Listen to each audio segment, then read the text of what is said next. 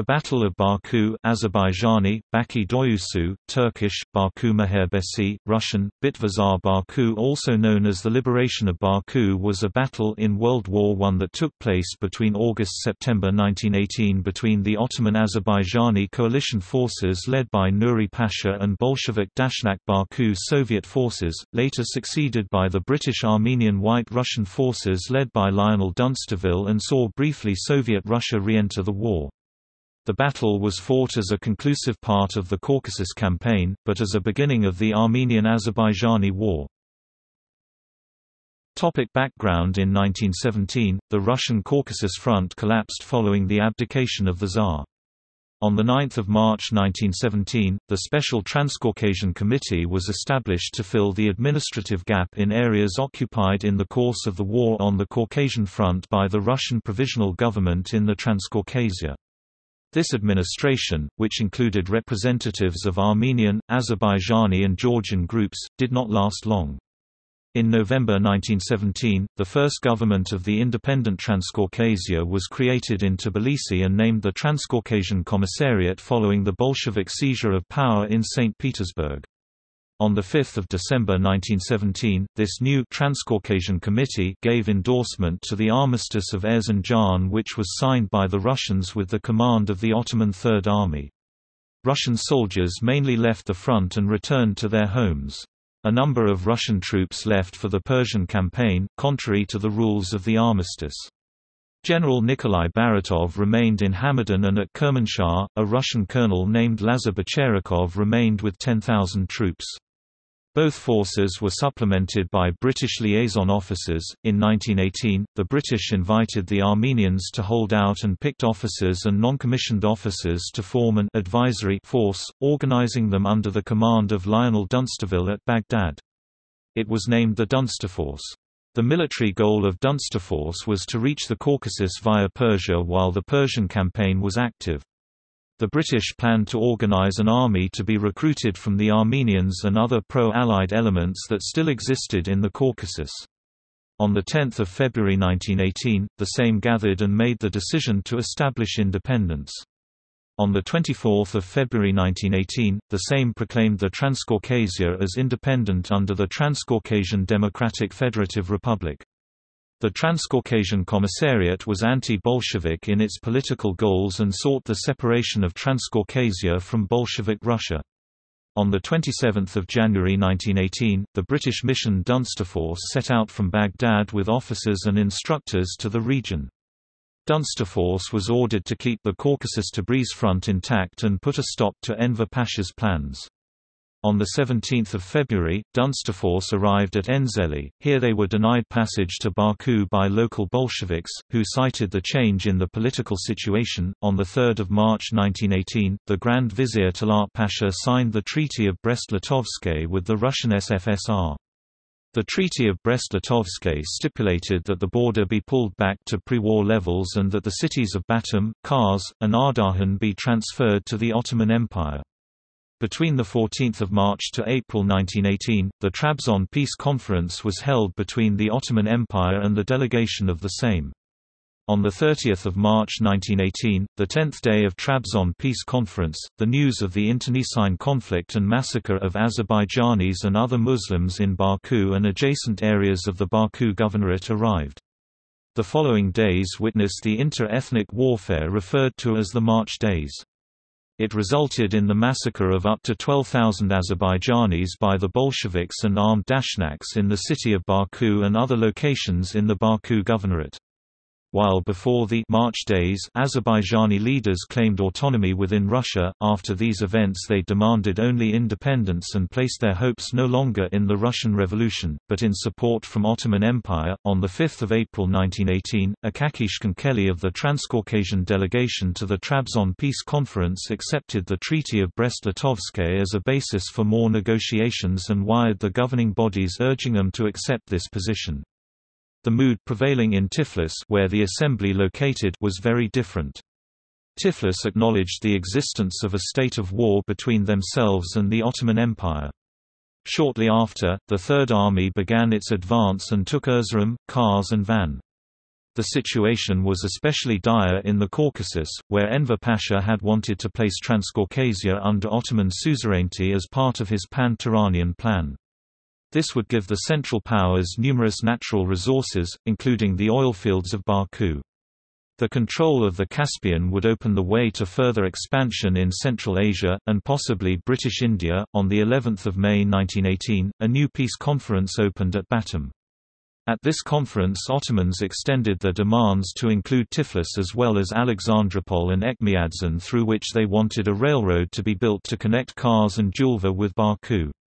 The Armenian and Georgian members of the Republic's delegation began to stall.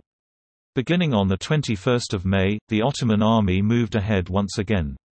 The conflict led to the Battle of Sardarapet 21–29 May, the Battle of Kara Kilis 1918 24–28 May, and the Battle of Bash Abaran 21–24 May. On 26 May 1918, the Federation dissolved initially with the Georgian Declaration of Independence, Democratic Republic of Georgia, quickly followed by those of the Armenian First Republic of Armenia, and Azerbaijan Democratic Republic representatives on 28 May.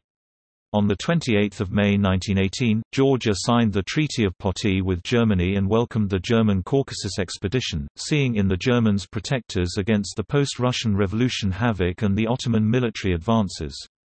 The government of Azerbaijan moved from Tiflis to Ganyak or Ganja. At the same time, Germany turned to negotiations with the Soviet Russia and offered to stop the Islamic Army of the Caucasus in return for guaranteed access to Baku's oil. They reached an agreement on 27 August whereby Germany was to receive a quarter of Baku's oil production. The German government requested that the Ottoman Empire delay any offensive into Azerbaijan. Enver Pasha ignored this request. In May, on the Persian front, a military mission under Nuri Pasha, brother of Enver Pasha, settled in Tabriz to organize the Islamic Army of the Caucasus to fight not only Armenians but also the Bolsheviks. Nuri Pasha's army occupied large parts of the Azerbaijani Democratic Republic without much opposition, influencing the fragile structure of the newly formed state. Ottoman interference led some elements of Azerbaijani society to oppose Turks. On 4 June 1918, Azerbaijan and the Ottoman Empire signed a treaty of friendship and cooperation, Clause 4 of which held that the Ottoman Empire would provide military assistance to Azerbaijan, if such assistance was required for maintaining peace and security in the country.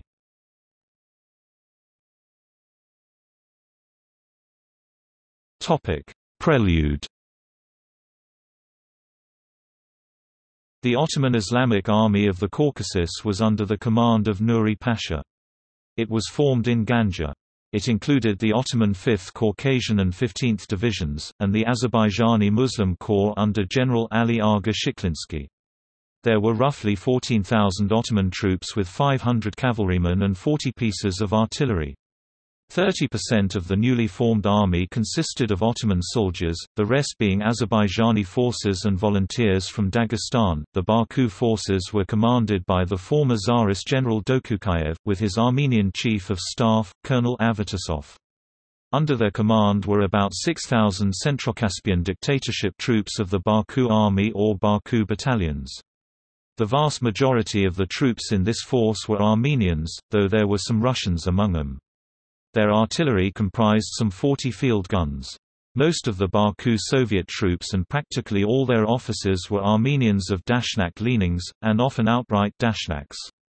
One of the Red Army commanders was the notorious Amazasp, who had fought as a guerrilla leader against the Turks, and for whom any Muslim was an enemy simply because he was a Muslim. The British mission, Dunsterforce, was headed by Major General Lionel Dunsterville, who had arrived to take command of the mission force in Baghdad on 18 January 1918.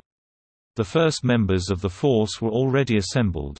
Dunsterville set out from Baghdad on 27 January 1918, with 4 NCOs and batmen in 41 Ford vans and cars.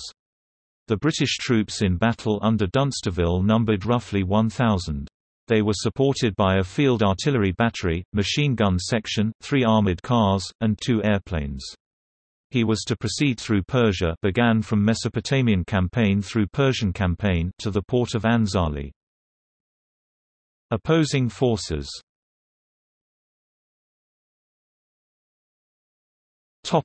Battle.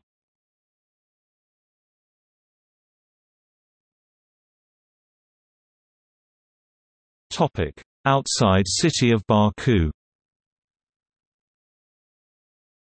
On 6 June 1918, Grigory Korganov, People's Commissar of Military and Naval Affairs of the Baku Soviet, issued an order to the Red Army to begin offensive operations against Ganja.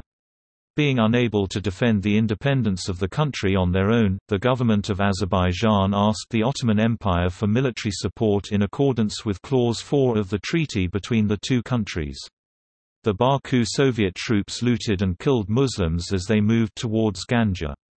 However, many of the troops Shahumian requested from Moscow for the protection of Baku did not arrive because they were held up on the orders of Joseph Stalin in Tsaritsyn. Also, on Stalin's orders, grain collected in northern Caucasus to feed the starving people in Baku was directed to Tsaritsyn. Shahumian protested to Lenin and to the military committee about Stalin's behavior, and he often stated, "Stalin will not help us." Lack of troops and food would be decisive in the fate of the Baku Soviet. On 27 June to 1 July 1918, in the battle near Goiche, the Ottoman Islamic Army of the Caucasus defeated the Red Army and started advancing towards Baku. At this point, earlier in June, Bacharakov was in the vicinity of Kazvan, trying to go north. After defeating some Jingalis, he proceeded to check the situation in Baku. Returning on the 22nd of June, he planned to save the situation by blocking the Army of the Caucasus at Alyaty Pristan. However, he arrived too late, and instead went farther north to Derbent, planning to attack the invading Army of the Caucasus from the north. At Baku, he left only a small Cossack contingent. Beside the Russians, the Jingalis also harassed elements of the Dunster force going to Anzali on their way to Baku. Once defeated, the Jingalis dispersed. On reaching Anzali in late July, Dunsterville also arrested the local Bolsheviks who had sided with the Jingalis. On 26 July 1918, a coup d'état overthrew the Bolsheviks in Baku. The new body, the Central Caspian Dictatorship, wanted to arrest Stepan Shahumian, but he and his 1,200 Red Army troops seized the local arsenal and 13 ships, and began heading to Astrakhan. The Caspian Fleet, loyal to the new government, turned them back. By 30 July 1918, the advance parties of the Islamic Army of the Caucasus had reached the heights above Baku, causing Dunsterville to immediately send contingents of his troops to Baku, which arrived on 16 August. On 17 August 1918, Dokukayev started an offensive at Diga. He planned for 600 Armenians under Colonel Stepanov to attack to the north of Baku. He would further be reinforced by some Warwicks and North Staffords, eventually taking Novkani. By doing this, they planned to close the gap to the sea, and control a strongly defensible line from one end of the Absheron Peninsula to the other. The attack failed without artillery support, as the "Inspector of Artillery" had not been given warning. As a result of the failure, the remnants of the force retired to a line slightly north of Diga.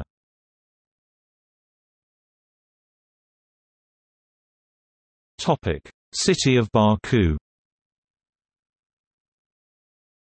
While Baku and its environs had been the site of clashes since June and into mid-August, the term Battle of Baku refers to the operations of 26 August to 14 September. On 26 August, the Ottoman Islamic Army of the Caucasus launched its main attack against positions at the Wolf's Gate. Despite a shortage of artillery, British and Baku troops held the positions against the Army of the Caucasus. Following the main assault, the Ottoman forces also attacked Binagadi Hill farther north, but also failed. After these attacks, reinforcements were sent to the Balajari station, from where they held the heights to the north. However, faced with increased artillery fire from Ottoman forces, they retired to the railway line. Over the period 28 to 29 August, the Ottoman forces shelled the city heavily, and attacked the Binagadi Hill position. 500 Ottoman soldiers in close order charged up the hill, but were repulsed with the help of artillery. However, the under-strength British troops were forced to retire to positions further south. 29 August. 1 September, the Ottoman forces managed to capture the positions of Binagadi Hill and Diga. Several coalition units were overrun, and losses were heavy. By this point, Allied troops were pushed back to the saucer-like position that made up the heights surrounding Baku. However, Ottoman losses were so heavy that Mürsel Bey was not immediately able to continue his offensive. This gave the Baku army invaluable time to reorganize. Faced with an ever-worsening situation, Dunsterville organized a meeting with the Centrocaspian dictators on 1 September. He said that he was not willing to risk more British lives and hinted at his withdrawal. However, the dictators protested that they would fight to the bitter end, and the British should leave only when troops of the Baku army did. Dunsterville decided to stay until the situation became hopeless. Meanwhile, Bocherekov captured Petrovsk, allowing him to send help to Baku. The reinforcements consisting of 600 men from his force, including Cossacks, raised hope. 1 to 13 September, the Ottoman forces did not attack. During this period, the Baku force prepared itself and sent out airplane patrols constantly. In his diary, Dunsterville reported the atrocities against the Muslim population perpetrated by Armenian militants. On 12 September, an Arab officer from the Ottoman 10th Division deserted, giving information suggesting the main assault would take place on 14 September. On the night of 13–14 September, the Ottoman forces began their attacks.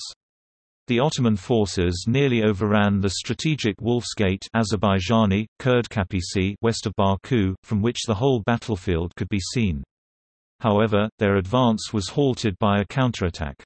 The fighting continued for the rest of the day, and the situation eventually became hopeless. By the night of 14 September, the remnants of the Baku army and Dunsterforce evacuated the city for Anzali. On 30 October, the Armistice of Mudros was signed by the Ottoman Empire. Ottoman forces left the city.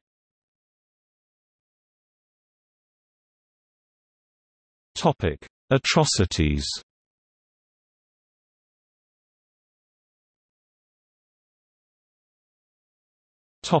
March days.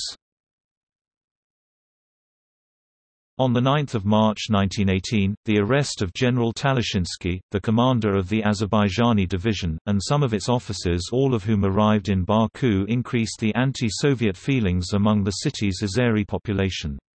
On 30 March, based on the unfounded report that the Azerbaijani Muslim crew of the ship Evelina was armed and ready to revolt against the Soviet disarmed the crew who tried to resist the 3 days of inter-ethnic warfare referred to as the March Days, which resulted in the massacre of up to 12,000 Azerbaijanis by the Bolsheviks and armed Armenian units in the city of Baku and other locations in the Baku Governorate.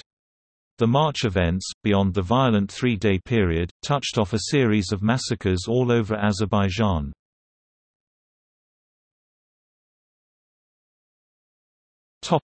September days. In September 1918, a terrible panic in Baku ensued when the Ottoman Islamic Army of the Caucasus began to enter the city. Armenians crowded the harbour in a frantic effort to escape.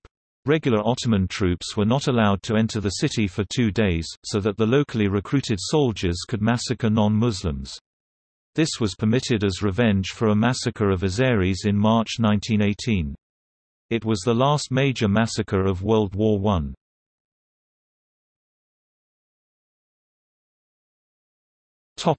Aftermath. The British losses in the battle totaled about 200 men and officers killed, missing or wounded. Mürsel Bey admitted Ottoman losses of around 2,000. Among the civilians, the casualties of Baku's 80,000-person Armenian community were between 9,000 and 10,000, roughly equal to the number of Azeris massacred by Armenians and Bolsheviks during the March days. Altogether, up to 20,000 Armenians were killed or deported. The capital of the Azerbaijan was finally moved from Ganja to Baku. However, after the Armistice of Mudros between the United Kingdom and the Ottoman Empire on 30 October, Turkish troops were substituted by the Triple Entente. Headed by General William Thompson, British troops of 5,000 soldiers, including parts of Dunsterforce, arrived in Baku on 17 November, and martial law was implemented on the capital of Azerbaijan Democratic Republic until The civil power would be strong enough to release the forces from the responsibility to maintain the public order. No oil from Baku's oilfields got beyond Tbilisi before the Ottomans and Germans signed the armistice. By 16 November, Nuri and Mursel Bey were ejected from Baku and a British general sailed into the city, headed by one of the ships that had evacuated on the night of 14 September.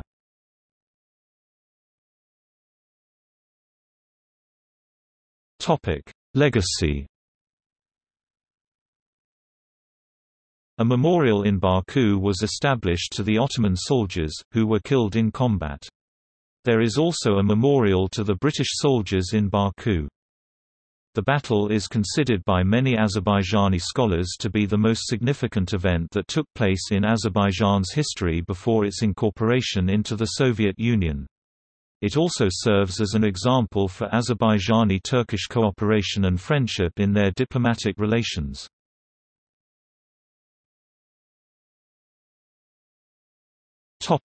100th anniversary celebrations. The 100th anniversary of liberation of Baku, Azerbaijani, Bakunin Azad Edemzanin 100 Aliyi, celebrated the centennial anniversary of the liberation of the city from Armenian Bolshevik forces. The anniversary was celebrated with a military parade on 15 September 2018 at Azadlik Square, with Turkish President Recep Tayyip Erdogan and Azerbaijani President Ilham Aliyev being the guests of honor. The parade of the Baku garrison included cadets of Azerbaijani military academies, the internal troops, troops of the land forces, air force, navy, the state border service, the National Guard and a unit of the Turkish armed forces. The Turkish Air Force dedicated a video which was published on Twitter to the anniversary. A concert was also held in the Haydar Aliyev Center. Gallery.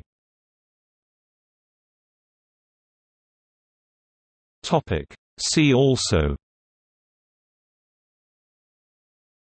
26 Baku Commissars.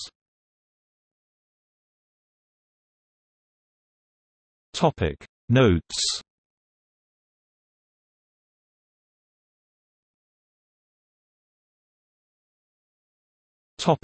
Books. Misson, Leslie 1984. Dunsterforce. Marshall Cavendish Illustrated Encyclopedia of World War I. Marshall Cavendish Corporation. ISBN 0-86307-181-3. Northcote, Dudley S. 1922. Current History. New York Times Co. Retrieved 12 December 2008.